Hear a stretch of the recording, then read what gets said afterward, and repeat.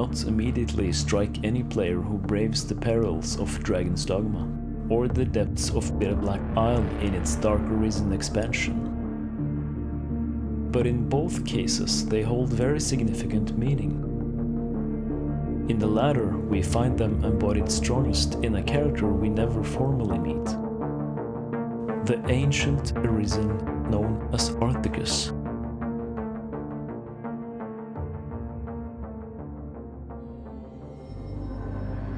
Our tale of discovery begins as soon as the doors open to the island, and beyond we find the monument of remembrance.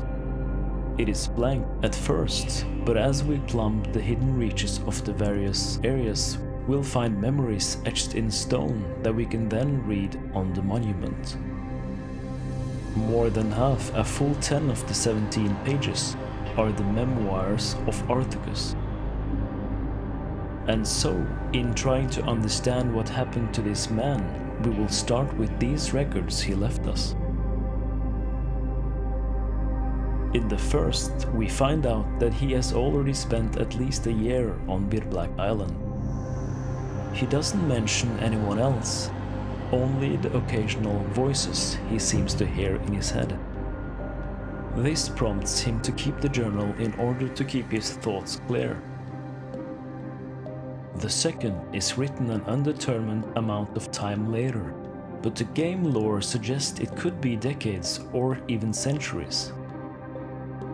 He tells of how he has met many others, and how he sought their company and to join them. However, they always refuse, and Arthicus feels more hurt and isolated with every rejection. Years or decades later, in the third, he tells of meeting an Arisen who openly attacked him. In the fourth, he writes of meeting a headstrong young woman, barely more than a child, who sought items of great power and still refused his offer of aid. The fifth page shows his revelation that everyone he meets has been an Arisen. And come the sixth, we find a sinister truth. Arthicus is still hearing voices in his head. We also learn he has lost his pawn, but no time frame to guess when. Pages 7 and 8 seem to come quicker as he complains of the voice drowning out his own thoughts and driving him to forgetfulness. Yet for the complaining, he is finding it harder to be concerned. He starts finding solace, even as his very purpose is slowly forgotten, until his only real memory of that purpose is that he ever had one. In the ninth page, he seems to have found some conviction. Somehow he has come to the conclusion that his duty is to sacrifice others to his dragon. Then, page 10 jumps off the deep end as he commits to reaping those who enter the island. What does this tell us about Arthicus? Among other things, he is quite ancient. There can be decades or centuries between dragons choosing an Arisen. And so it's entirely possible that his 10 scant remembrances span hundreds of years, maybe even more than 1,000. And we learn that as time goes on, he hears voices in his head. Isolation and extreme rejection give him little more to do than hear it as he seeks for an exit that he never finds. And we also find out that he becomes a murderer. So let's really begin with the obvious question. What are these voices he hears? Conventional mass media wisdom would quickly point the finger at Arthicus being schizophrenic, but there's more to it than that. While it is possible, it's not entirely likely.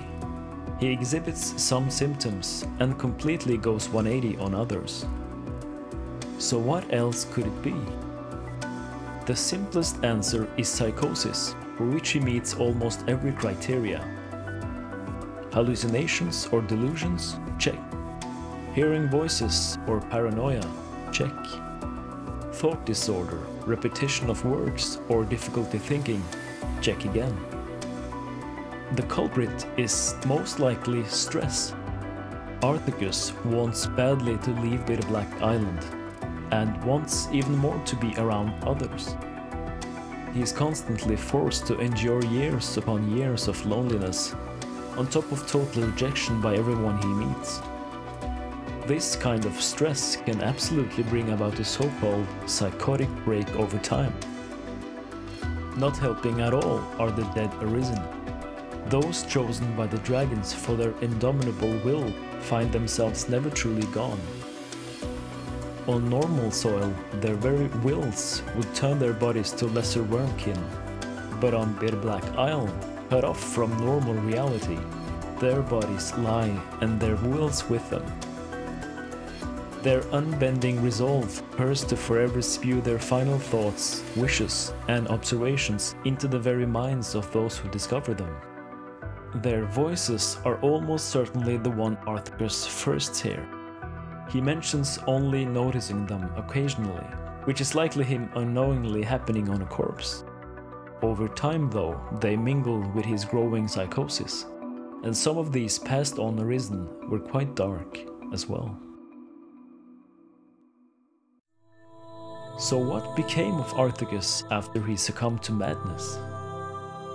While there is nothing to directly say it, the most likely scenario, and the ones very strongly suggested, is that he became death. You will barely have your feet in the door of Bitterblack Isle before encountering the Grim Reaper himself, possessing a scythe larger than his body and a hooded cloak filled with endless black of pure nothingness. A creature so immensely that one swing of its blade can fell even the mightiest of creatures. So what exactly do we know about death? On Bitterblack Isle, as on Grancis, there are a number of notice boards. On these one can find a series of requests called the Wages of Death. The very first one opens with, "To you, traveler from a place and time far distant, bearing the self-same auspice carved upon your breast, I offer these words." It is written by another Arisen, in other words, no name given. It speaks to finding an answer, and sharing it with one who passes the given trials. Written apparently by the same person, the second opens with, "The more monsters I hunt here, the more uneasy I become. Beneath deepening feelings of despair and resignation, a strange sense of anticipation simmers. An Arisen who is lonely, desperate, but starting to look forward to the kill." From the third quest, the important piece comes in the middle. "I can ill understand the joy I felt to breathe the deathly stench of the creature. It was not courage or fear, but some aspiration that lie within me. This Arisen is losing their sense of self. No conscience drives them. They don't feel a need to kill, they just want to." Finally, the fourth gives us this gem. "I have cast away the shackles of the Arisen, in form and function. I have embraced my calling as Death." Death was himself formerly Arisen, just as you. And at the end of it all, you face him yourself.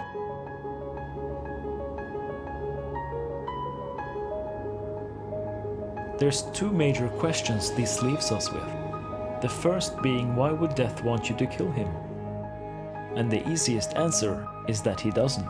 Rather, he fully intends to kill you. Every step of the questline brings you against the strongest foes on Bitterblack Isle, teaching you to hunt the way he did, to instill you the love of killing, all to inevitably bring you to him so that he can reap you himself. And here is where we come up with the most likely answer to the second question. Who is Death? Arthicus, an Arisen who hunts alone, struggling to overcome Bitterblack Island's monsters, and who comes to love the hunt and the kill. One who finds his answers in the death of others. One driven mad by the voices of his head, so powerful as to transcend mortality and manifest himself as death itself. so driven by his own inner voices that they manifest audibly around him, a sign that he is near. But why put you through all of that? Let's look back at the Monument of Remembrance first. Specifically page 9, where Arthurus mentions making a sacrifice, not just of 1,000 souls, but of sacrificing specifically untainted souls. The wages of death speaks of joy in killing, of hunting, of finding the answers through it. And in the end makes references to death as a self-claimed paragon of perfection. You are being made untainted in his eyes, pure, driven, and free. You were conditioned to be made prey by preying. Death made himself a target, so you would practically hunt yourself into his very sights. And from there he puts you to sleep, and then you never awaken. Arthurus hunted monsters and became one. He gazed into the abyss, and as it gazed back into him, he found it wanting. And he fed it. Score 1 for Nietzsche.